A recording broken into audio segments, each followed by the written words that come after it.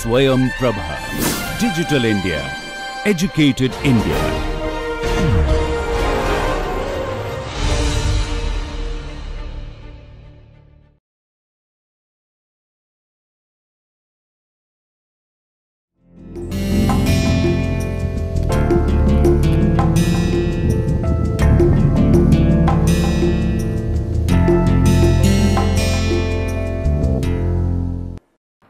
Welcome to lecture 39 on time series modeling and forecasting. In ALMA processes, we mainly study how the mean of the process has evolved. In fact, if the process is stationary, then the mean of the process is constant. But if you consider the conditional mean, then it depends upon the past observations. Conditional mean given the past information. For example, if you consider AR1 process, yt equal to 5 yt minus 1 plus ut,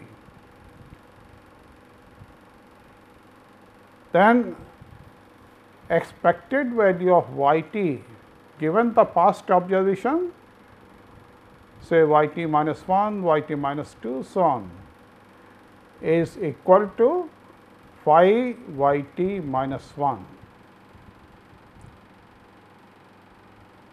So, it tells you how these conditional expectations have evolved.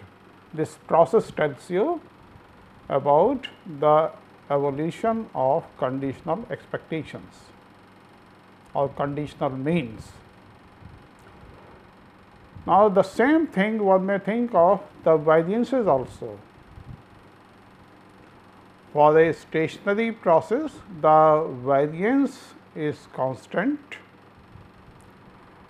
but one may be interested in how the variance has evolved. This conditional variance may vary with time. Now, one phenomena which has been often observed in time series is that if there is a big change, a large change, it is normally followed by a large change. That change may be increase or decrease, may be positive or negative, but usually it is followed by several shocks or several large changes, and this kind of behavior often leads to some kind of clusters in variability. In some portions of the time series, you find a lot of variability. If there is a normal change, it is usually followed by a normal change. But if the magnitude is large, then it is usually followed by a large change. That large change may be in the same direction or in the opposite direction. Now, this kind of volatile behavior may be of interest to many applied workers, may be for many economists or for many people who are working in the financial market. Say, for example, if you know that the share prices have this kind of volatile behavior, then you can take advantage of this kind of volatile behavior, or you may lose a lot of money because of this kind of volatile behavior. If you enter the market at the right time, if you have some idea of how this volatile behavior is going to work, then you can gain a lot. And if you do not have any idea, if you are not analyzing this volatile behavior properly, then you may lose a lot of money.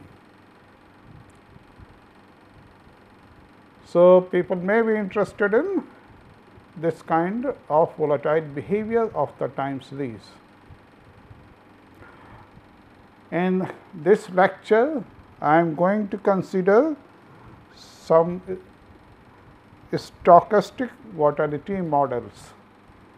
In particular, I will consider ARC and GARCH models. In this lecture, I will consider ARC models. In the next lecture, GARCH models. So, we come to ARC and GARCH models. Then ARMA models describe the mean development of time series. Then optimal forecast is the conditional mean of the model, which minimizes the forecast error variance. Again, the unconditional variances are time invariant. They are constant, do not vary with time. But the conditional variances and covariances often depend on the magnitude of past shocks and past variability, just like this conditional mean of the model. This conditional mean depends upon the past observations and the past shocks. So, the conditional variances also may depend upon the magnitude of the past shocks and past variability. Then in modern economic theory, increasing role of risk and uncertainty considerations makes the modeling of time varying variances and covariances crucial. So, the study of changes in model variability may be of interest to many economists or many people who are working in risk analysis or financial market. Now, modeling and understanding nature of temporal dependence of variances is important for many issues in macroeconomics and finance. So, how the variances change given the past shocks or given the past variances. This kind of dependence may be of interest in many fields. And if you are estimating the forecast error or forecast error uncertainty, then a much more accurate estimate of the forecast error uncertainty is possible by conditioning on the current information set.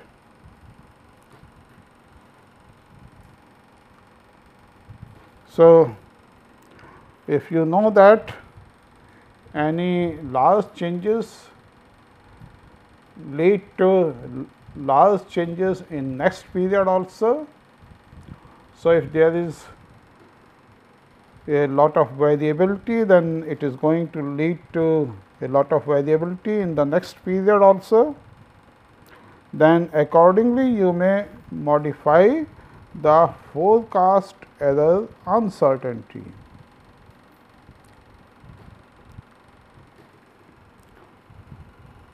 Then financial data show volatile behavior. Often these data show volatile behavior. Then the risk associated with an asset or investment is crucial factor in modeling financial data. And what measures that risk? Measure of risk associated with asset is asset volatility. How much volatile behavior the asset price has or investment has. Now, let us take some examples of real data set which show volatile behavior. Now, this is the graph of VIX historical price data from 3/1/2006 to 14/12/2007. Then you observe that here the time series is behaving normally, then there is a sudden increase, and after that it is followed by a lot of changes. Then again there is a sudden increase, then you get a big decrease, and it is followed by many changes. Or at this point you can observe the volatile behavior.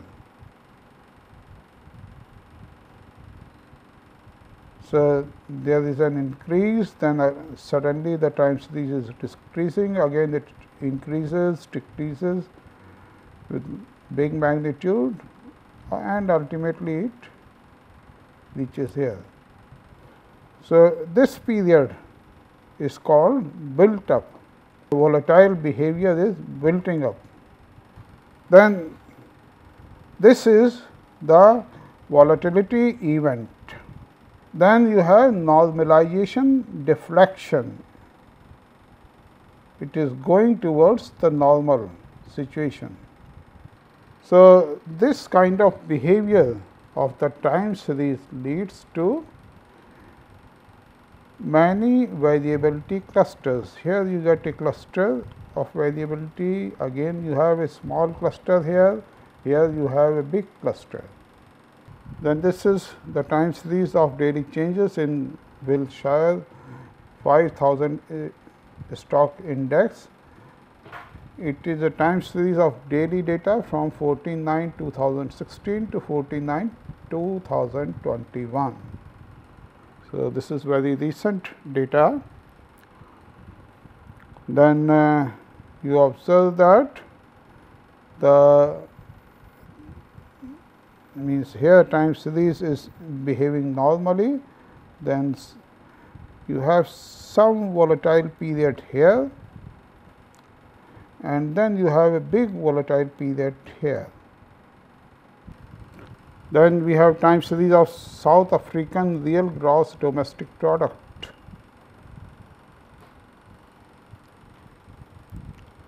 So, this GDP data also shows a lot of volatile behavior here. Now, this is a statement given by Mandelbrot. Large changes tend to be followed by large changes of either sign. If there is a large increase, then in the next period you may have a large increase or large decrease. It may be of either sign, and small changes tend to be followed by small changes. And if your time series has this kind of behavior, then it is going to form different clusters of variability. Whenever there is a large change, you get a cluster, you get lot of changes, lot of volatile behavior in the time series, lot of changes in both the directions, increases, decreases, then increases, etc. So, you get different clusters. Then volatility has these properties. There exist volatility clusters, that is, volatility is high for certain time periods and low for other periods. We have considered different examples here. It is low for some of these periods, then it is high for this period.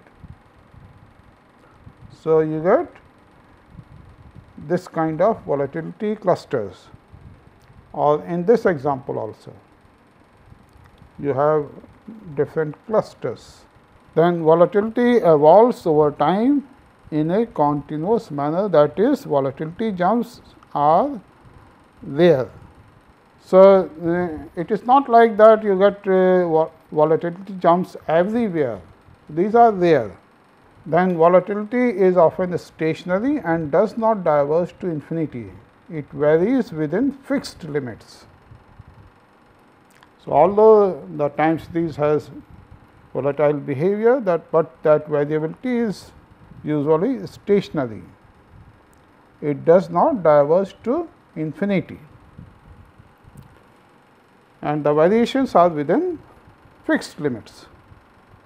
Then volatility seems to react differently to a big price increase and a big price drop.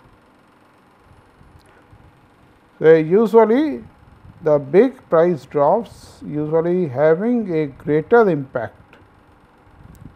So, both these events have different kind of impact.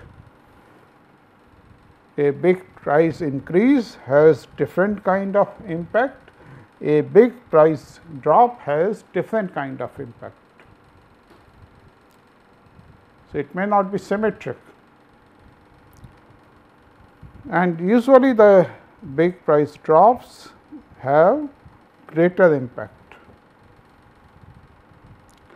Now, this phenomena is referred to as leverage effect.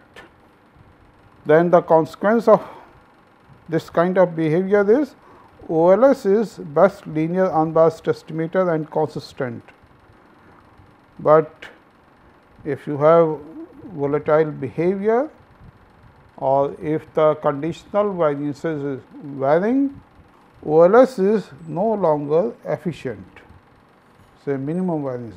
In particular, if you are also considering the non-linear estimators, then the OLS are not efficient. Volatility model. Suppose YT is the log return of an asset at time index t. Then series YT is either serially uncorrelated or with minor lower order serial correlations, but it is a dependent series. So, we assume that YT is serially uncorrelated, or even if it is serially correlated, it has very minor lower order serial correlations. Then the conditional mean and variance of YT given Ft minus 1 is, Ft minus 1 is the information set up to time t minus 1. So, say mu t is equal to expectation of YT given Ft minus 1, and sigma square t is equal to variance of YT given Ft minus 1, or this is equal to expectation of YT minus mu t square given Ft minus 1. So, Ft minus 1 is the information set available at time t minus 1, and Ft minus 1 consists of all linear functions of the past returns or past observations, you can say. Suppose YT follows an ARMA PQ model, so that YT equal to mu t plus ut, and expectation of YT given Ft minus 1 equal to mu t is equal to phi naught plus summation I equal to 1 to p phi I YT minus I minus summation j equal to 1 to q theta j ut minus j. So, YT follows ARMA PQ process. Then sigma square t is equal to variance of YT given Ft minus 1. Now, if you obtain the unconditional mean of YT, it is 1 minus summation I equal to 1 to p phi I, and this unconditional mean of YT is independent of t. So, the process is stationary and its mean does not involve t, but this conditional mean of YT given Ft minus 1 involves the past observations as well as the past shocks. Then conditional mean of yt given ft minus 1 evolves through interaction of past observations and shocks through this model. Similarly, the conditional variances may evolve through magnitude of past shocks and past variability. So, it may be possible, and if it is possible, then one may be interested in modeling these conditional variances using the information contained in the magnitude of past shocks and past variances or past variability. So, the conditional heteroscedastic models are concerned with the evolution of sigma square t. Just like the ARMA processes are concerned with the evolution of conditional mean of yt given ft minus 1. Then the manner under which sigma square t evolves over time distinguishes one volatility model with another.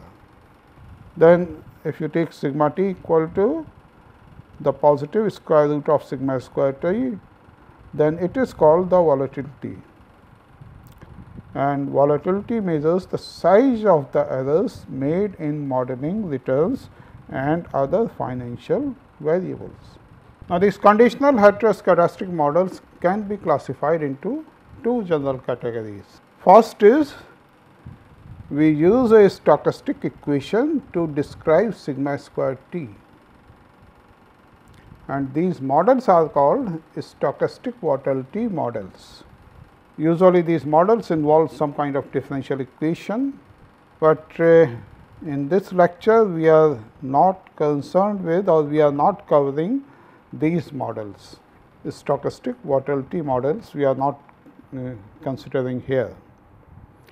The second one is use an exact function to govern the evolution of sigma square t. And the examples are autoregressive, conditional, heteroscedastic, or these are also called ARC models, or another form of models is generalized autoregressive, conditional, heteroscedastic, or GARCH models.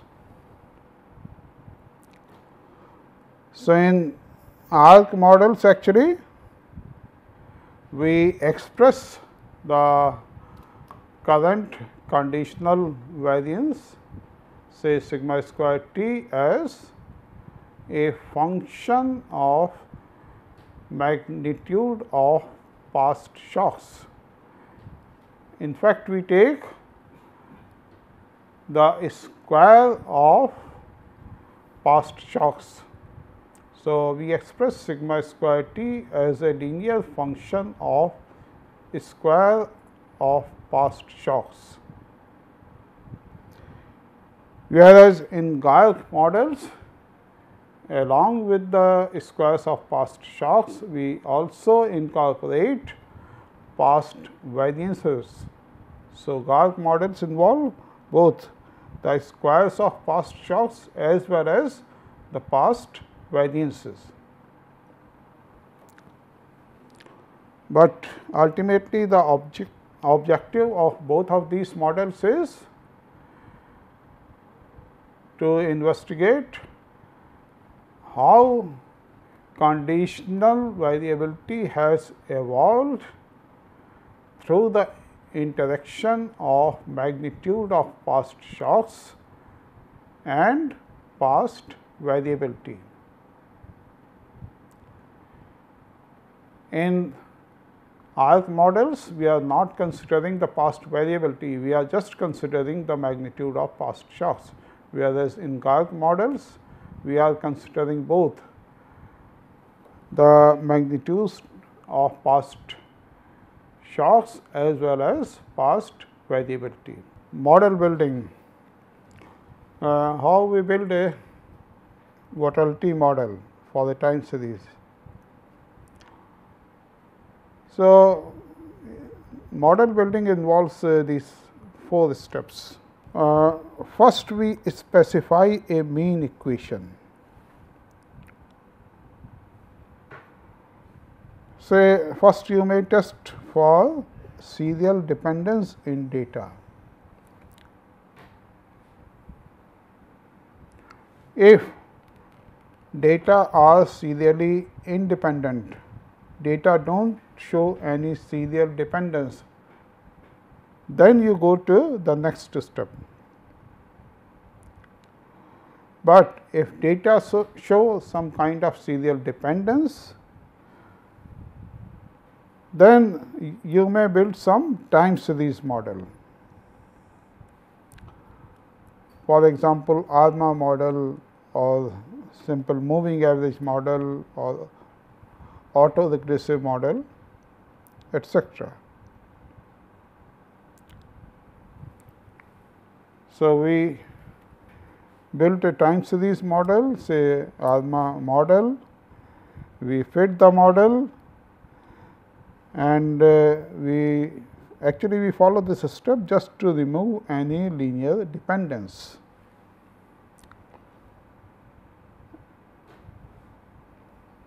And once you fit a model, then you can again check whether your residuals are serially independent or not.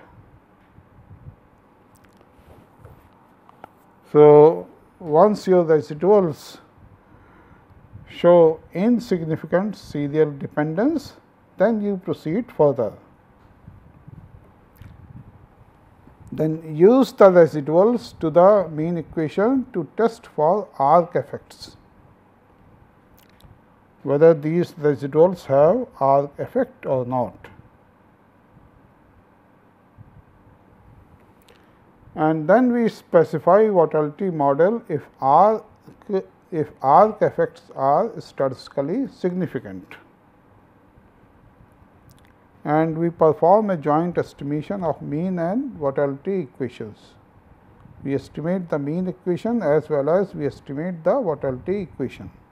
Then we check the fitted model carefully and refine it if necessary. So, these are the broad steps for building a volatility model for a time series.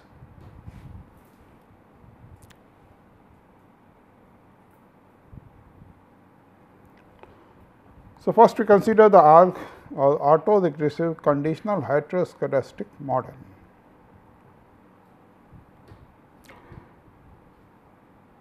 In arc models, the shock ut is serially uncorrelated, but dependent. So, all the UTs are serially uncorrelated, but these UTs are dependent.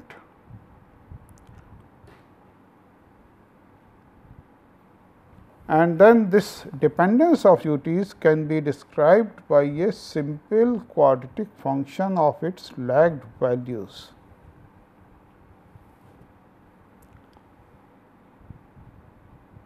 So, suppose we consider arc M model, then arc M model assumes that we write ut equal to sigma t epsilon t,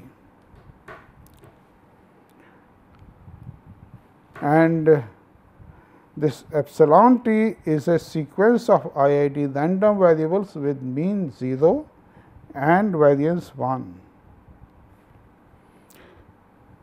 Then we write sigma square t is equal to alpha naught plus alpha 1 ut minus 1 square plus so on plus alpha m ut minus m square.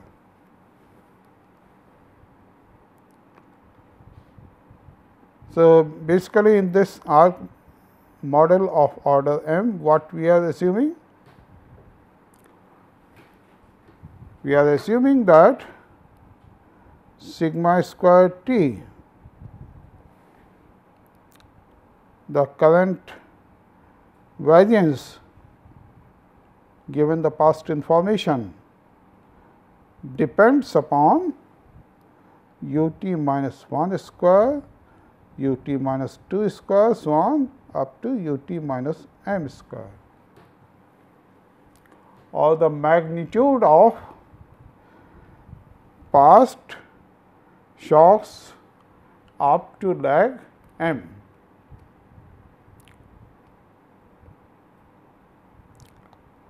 So, then here we assume that alpha naught is greater than 0 and alpha I is greater than or equal to 0 for all I equal to 1, 2, so on. Then alpha I satisfies some regularity conditions to ensure that the unconditional variance of u t is finite.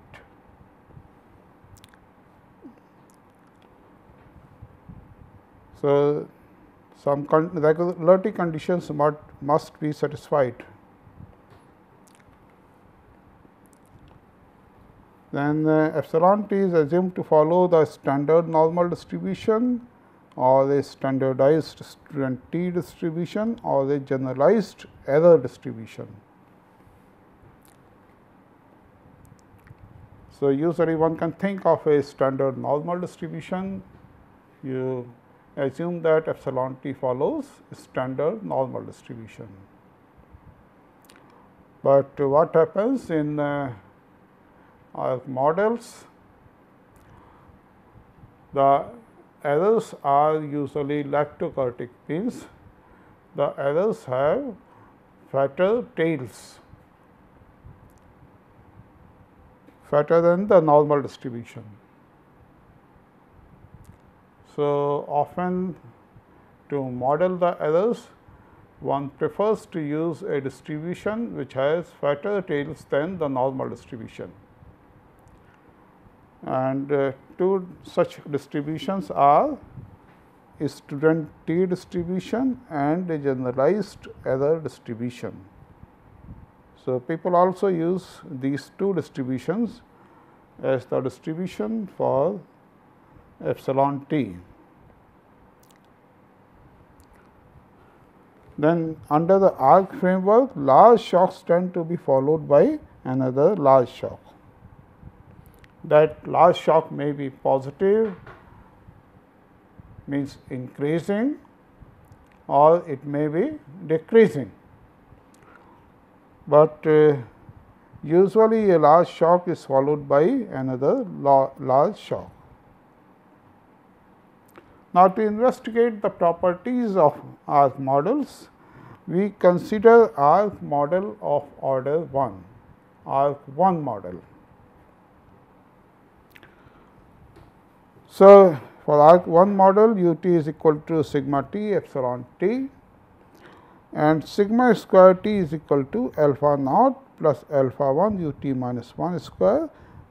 Alpha naught is greater than 0 and alpha 1 is greater than or equal to 0.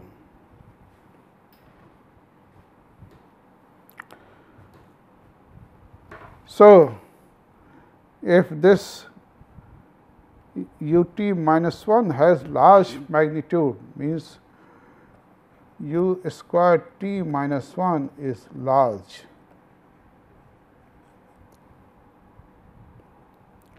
Now, alpha 1 is greater than or equal to 0. Suppose alpha 1 is not equal to 0, it is greater than 0,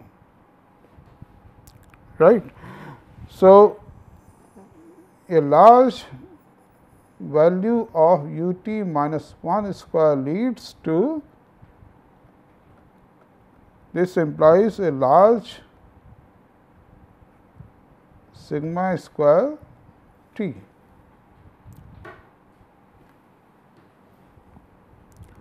Means there after a large value of u t minus 1, a large value in magnitude of u t minus 1, there is a possibility of large variation.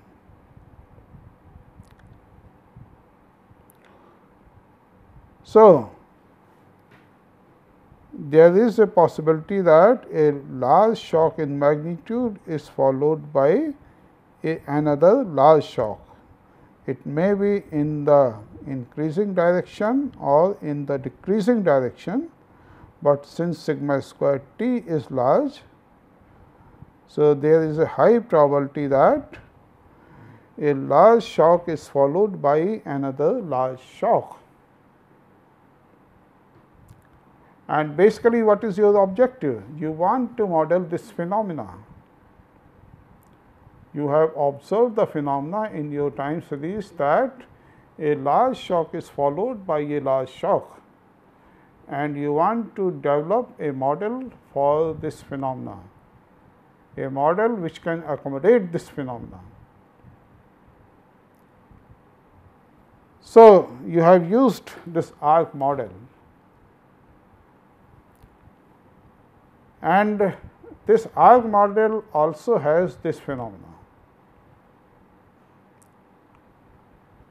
A large shock in magnitude followed by another large shock.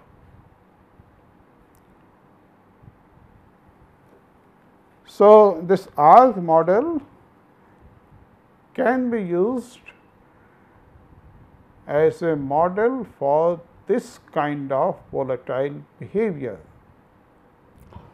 Now, if you take expectation of ut, then first we take the conditional expectation of ut given f t minus 1, then conditional expectation of ut given f t minus 1 is equal to sigma t expectation of epsilon t, and this is ultimately equal to 0. Then variance of ut is equal to expectation of ut square. Again, in fact, the result which we are using here is like this. Say, suppose you have two random variables x and y. These are two random variables. Then the unconditional expectation of y is equal to, suppose you take the conditional expectation of y given x first.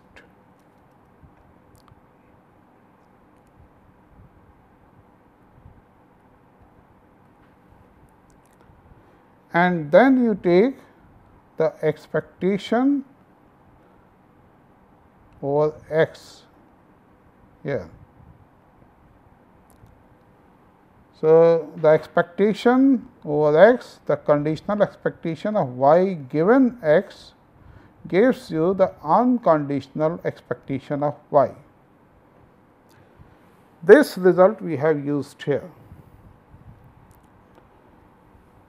So, variance of ut is equal to expectation of ut square, which is equal to expectation of ut square given f t minus 1. This is the conditional expectation.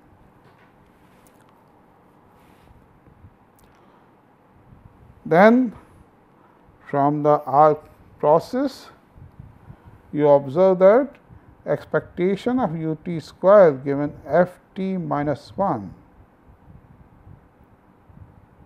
is equal to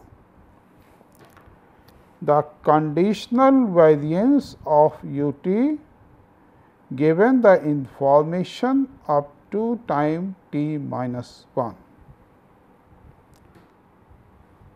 And the conditional variance of ut given f t minus 1 is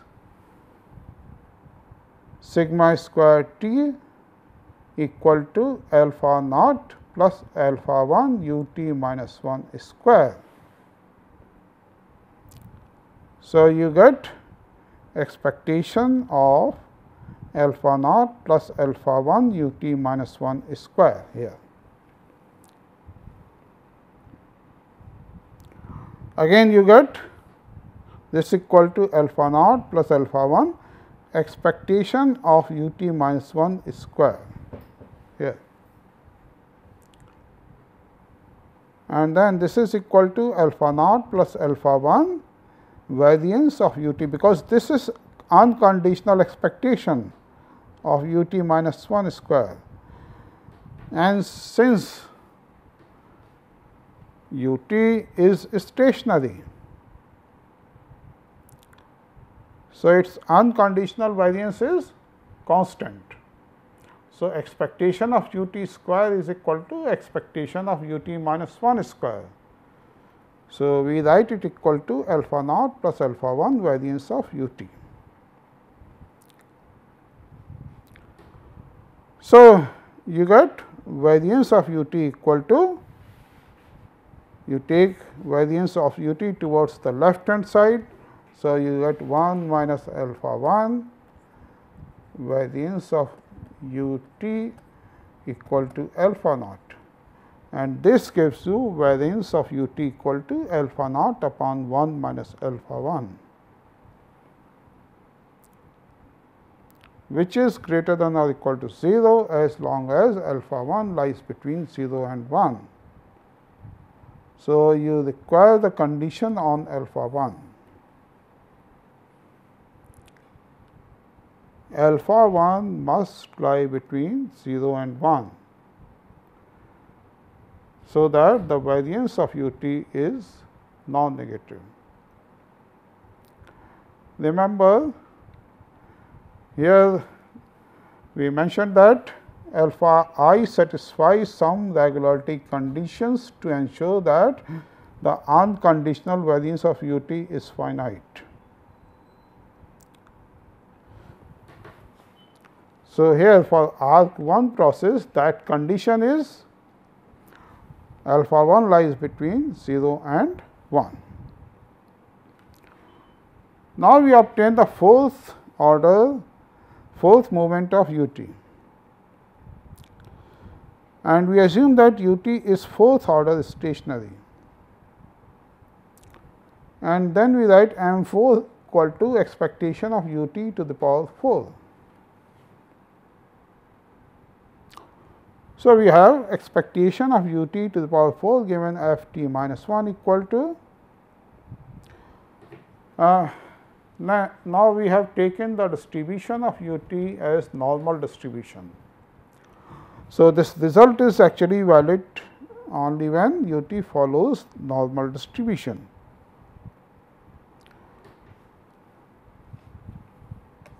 So, if ut follows normal distribution, then for normal distribution, you know that m4 is equal to 3 times m2 square.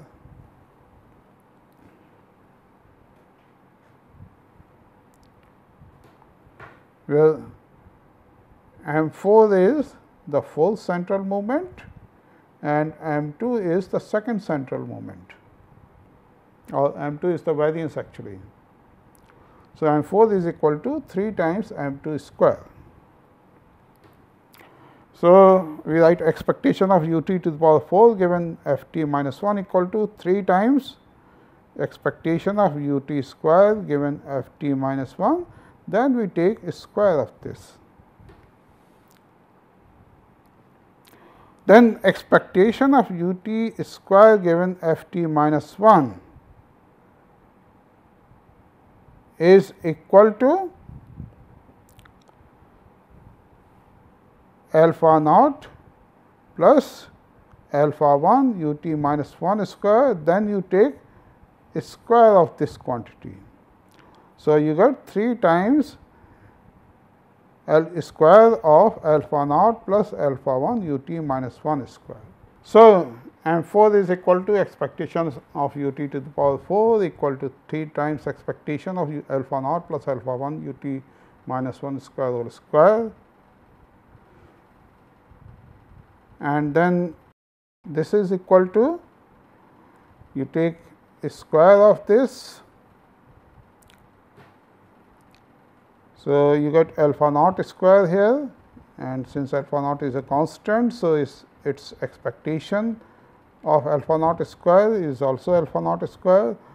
Then you get cross product term 2 times alpha naught alpha 1 expectation of ut minus 1 square, which is equal to variance of ut plus alpha 1 square expectation of ut minus 1 to the power 4, which is equal to m4. And then this is equal to 3 times alpha naught square plus 2 alpha naught alpha 1. We substitute the value of variance of ut, which is equal to alpha naught upon 1 minus alpha 1. Then we get plus 3 times alpha 1 square m4. So, again you take this term towards the left hand side. So, you get m4 1 minus 3 alpha 1 square equal to this term.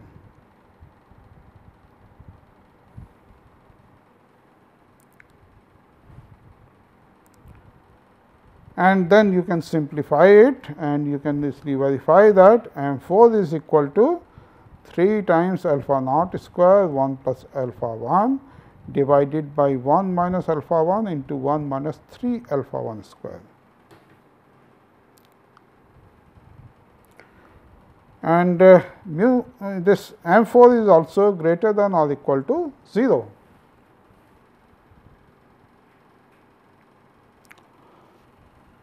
So, this implies that not only alpha 1 lies between 0 and 1, but 3 times alpha 1 square also lies between 0 and 1. Of course, it is greater than 0. So, there is no issue, but it is less than 1 means alpha 1 square is less than 1 upon 3.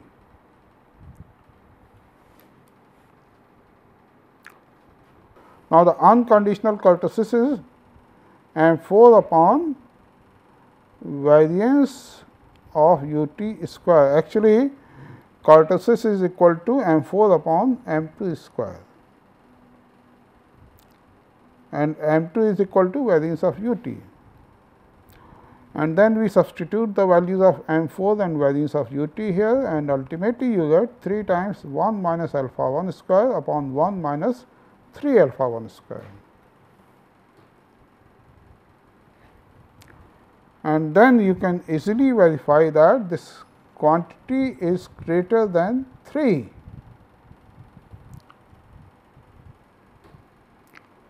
So, the tail distribution of ut is heavier than that of a normal distribution. For normal distribution, the kurtosis is equal to 3. And here the tail distribution is heavier than the normal distribution. That is, the shocks ut of a conditional Gaussian arc 1 model is more likely than a Gaussian white noise series to produce outliers. A distribution which has heavier tails means there is more probability that you get an observation in the tail area, and if you are having an observation in the tail area, you may consider that observation as an outlier. For Gaussian arc 1 model, it is more likely than a Gaussian white noise series to produce an outlier. Now, weaknesses of arc models.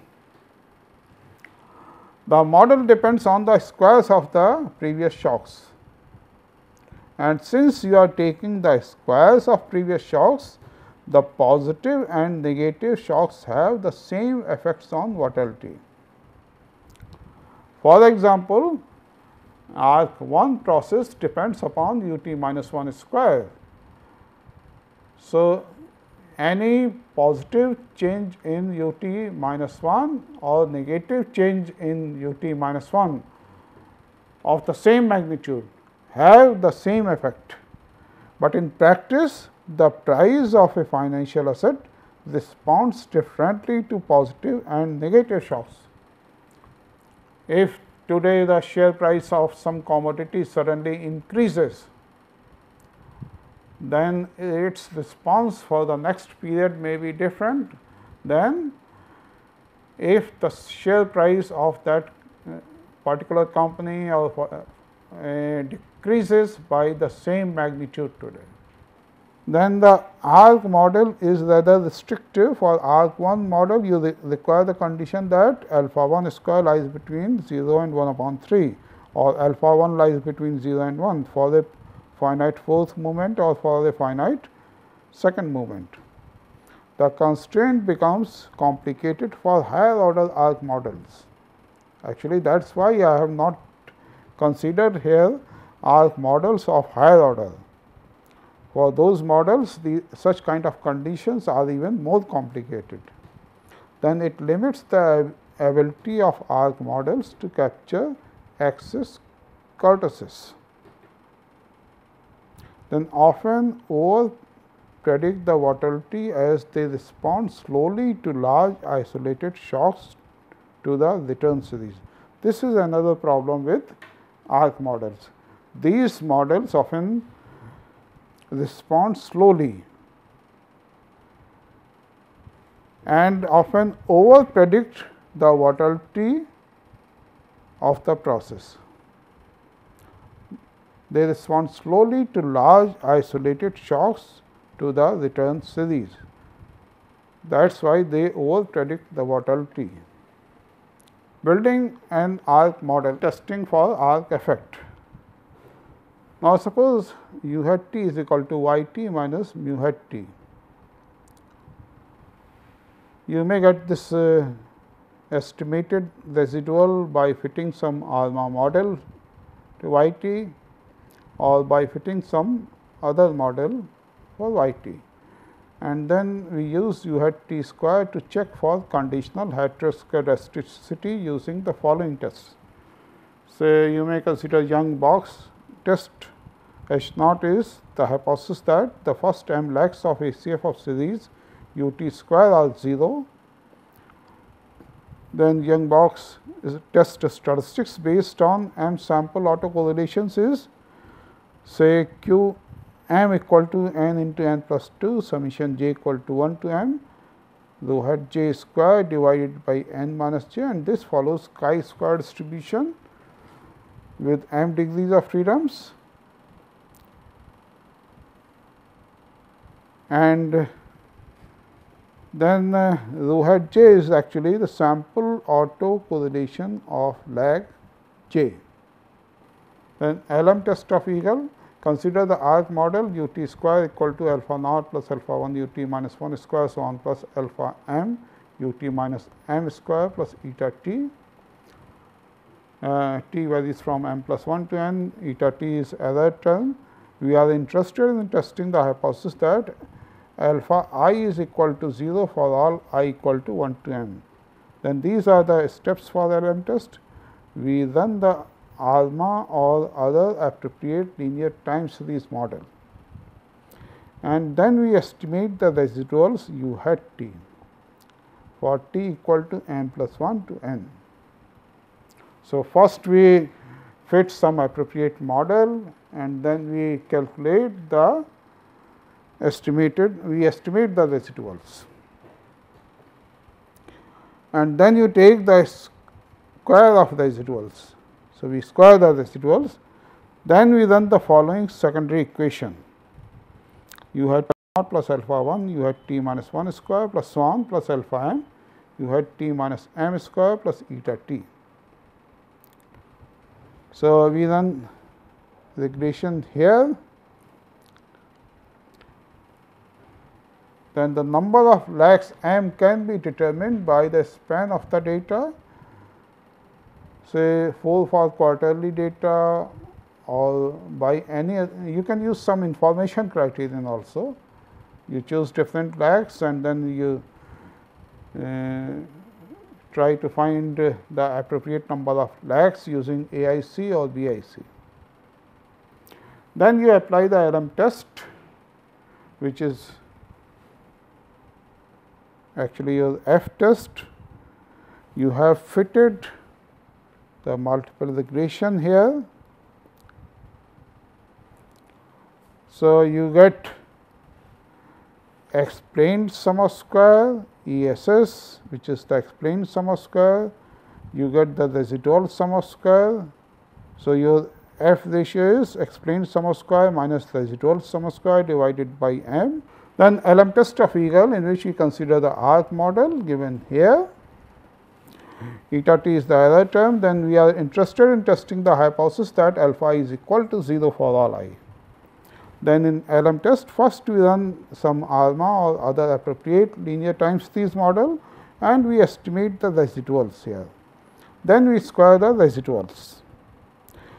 Then we run the following secondary regression. We run the regression for these squared residuals.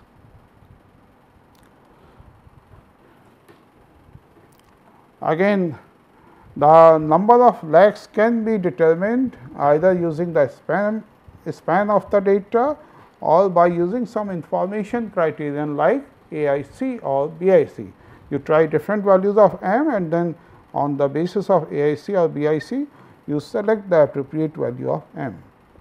Then you have run the regression, multiple regression in the previous step. So, your LM test is equivalent to this F test. So, F ratio is you get explained sum of square while running the regression. So, explained sum of square minus you also get residual sum of squares. So, minus residual sum of square divided by m, and then you divide it by the residual sum of square divided by n minus 2 m minus 1, and under H naught this follows F distribution with m n minus 2 m minus 1 degrees of freedoms, and then you can form the critical region for testing this hypothesis. In time series modeling, it is not only the conditional mean of the process, but modeling the conditional variance of the process is also very important.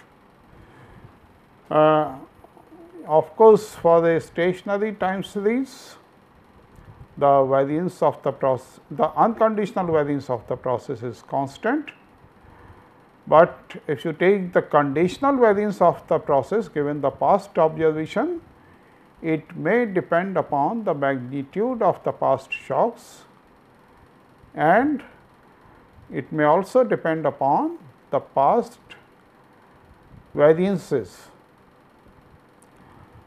Usually in a time series, a big change, whether in increasing direction or decreasing direction, is followed by another big change, and such kind of behavior leads to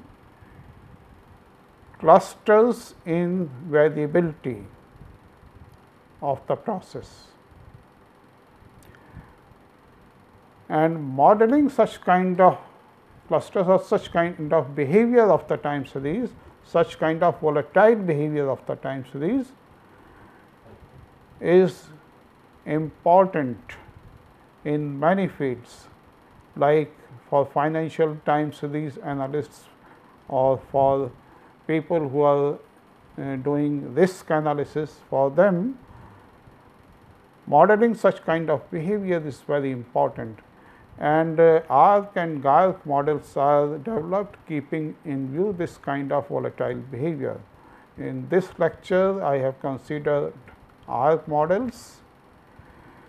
In the next lecture, I will discuss the GARCH models for modeling this kind of volatile behavior. So, thank you.